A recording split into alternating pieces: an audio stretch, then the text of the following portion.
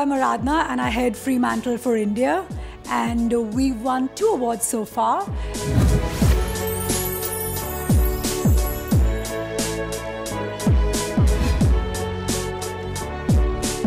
It really does feel like a double whammy. To have 2 of our longest running properties win awards on the same night is very gratifying. It's a fabulous team and the viewers clearly love it. The jury has liked it, so I'm delighted.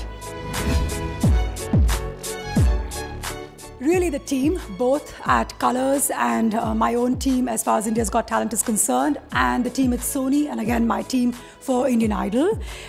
Above all, I'd say it really does go out to the viewers, because the cast and crew can do a fabulous job, but if the viewers don't love it, it means nothing. It's always nice to have a platform that acknowledges excellence in work, and it's even nicer if the platform is respected, and I think Anil, with his passion, has managed to create that platform, so I congratulate him.